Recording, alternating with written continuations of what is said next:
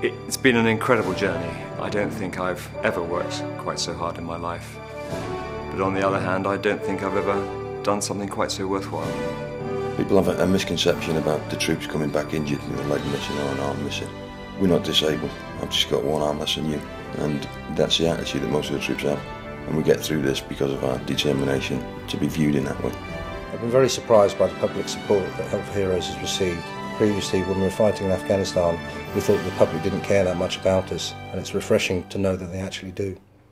We launched Help for Heroes in October 2007 as a response to the desire of ordinary people to do something practical to help the wounded coming back from Afghanistan and Iraq. Our first task was given to us by General Sir Richard Dannett, and he suggested that we help raise money to provide a swimming pool and gym complex at Headley Court. We thought that it would take at least a year to raise £6 million, so we were amazed to be able to do that by the 1st of June. The work has started in November of 2008, and we're promised that it'll be finished by Christmas of 2009. We've been able to help SAFA. They had an appeal to raise money for relatives' houses, so we've been able to give them £500,000. We've also been able to help 2 military initiatives: Toe in the Water, which is competitive sailing on yachts, and Battleback, which is a range of adaptive adventure training opportunities. We did our own bike ride this year. It took about 275 people, including a team from Headley Court, through the battlefields of northern France and finishing up at the Cenotaph in London. And it was a phenomenal success. It raised 1.4 million alone. We're going to repeat that again next year. In this case, it'll be going through Normandy and down to finishing in Paris. We're going to climb Kilimanjaro. We're going to have a team going up to John O'Groats. A group of us are going to go down to the Sahara and do a desert challenge. It's not them who call themselves heroes, it's us. We think they're heroes. We think that anybody who volunteers to join the armed forces, knowing that they may well have to fight for their country, we consider that voluntary act is in itself an act of heroism. Our wounded servicemen need your help, and that's what it's about. It's about doing your bit. It has made a difference. It needs to go further. So please keep it coming.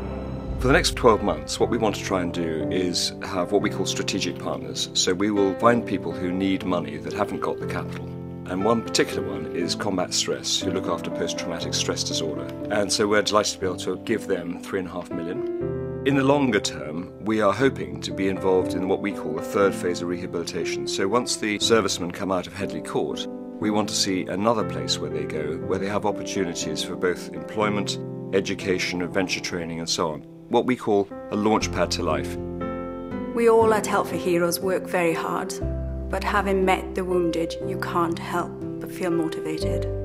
It is like nothing you can ever prepare yourself for. Your life completely and utterly changes in every way. Emotionally, you are set back to a 5-year-old where you're learning to walk again. It takes so much strength, energy and support to get back onto the wagon and just actually get on with it. Try and focus on a career, try and focus on goals, aspirations. It's difficult, it's very, very difficult. It's tough and I don't recommend it. If I were a wife or mother of one of the wounded at Headley Court, I would want them to have the very best. And that's what Help for Heroes is all about.